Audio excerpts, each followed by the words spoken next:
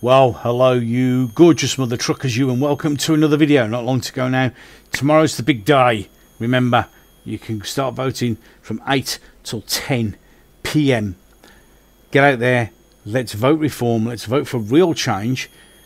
Instead of the interfering, lying, dirty, cheating scum who have had 14 years and have made this country far worse, the Conservatives. And if you're wondering what I'm on about, well, they look like they've been interfering with reform quite amazingly.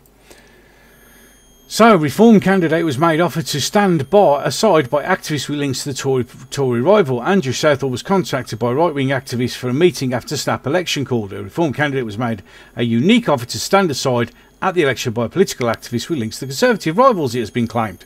I'm not going to pay to read any more because it's the Telegraph. I mean, I could do it, but I'm not going to read the rest of the article, because then we also had this one, old Georgie David, who has said that all of the members of Reform are racists and bigots. Even though Zia Youssef was on GB News today, she said she had 25 days before she made the decision, of course, at the last minute, and to step down and then, of course, support the Conservative candidate. She couldn't have met them all. So she's a liar. And also, amazing enough, her social media was very like non-existent until just recently. Funny that.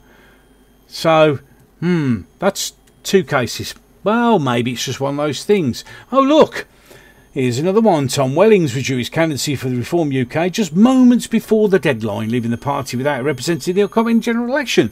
And the smiling, smarmy little git, that's right, ladies and gentlemen, after quitting, went out and supported his local Conservative Party member.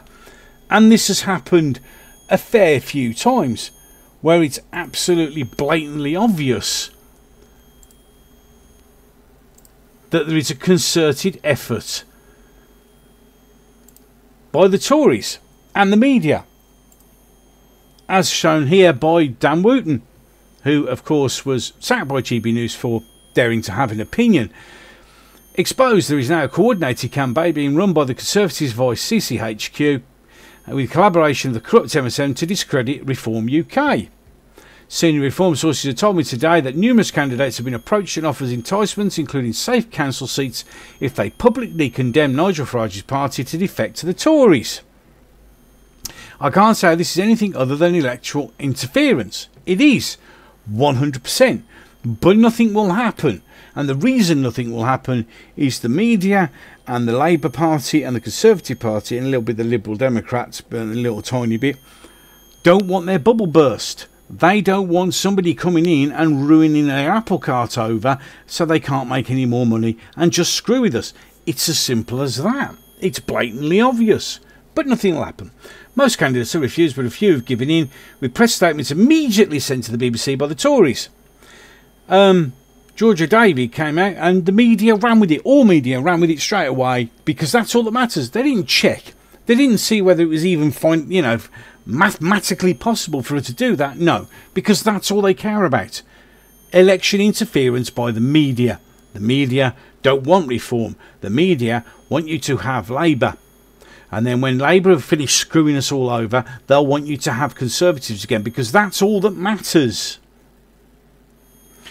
The British Bashing Corporation then decided this was the most important election story of the day. Do not trust the mainstream media. Vote with your heart.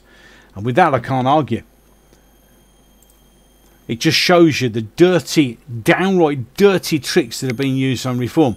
Like our actor friend with Channel 4, that we all know Channel 4 paid for. Because if they didn't, why has the man's social media vanished into the ether? Why has he become a ghost? Now Channel 4 going, oh, we're going to sue Nigel. Well, of course they are. They're going to distance themselves because they're not going to admit that's what they did.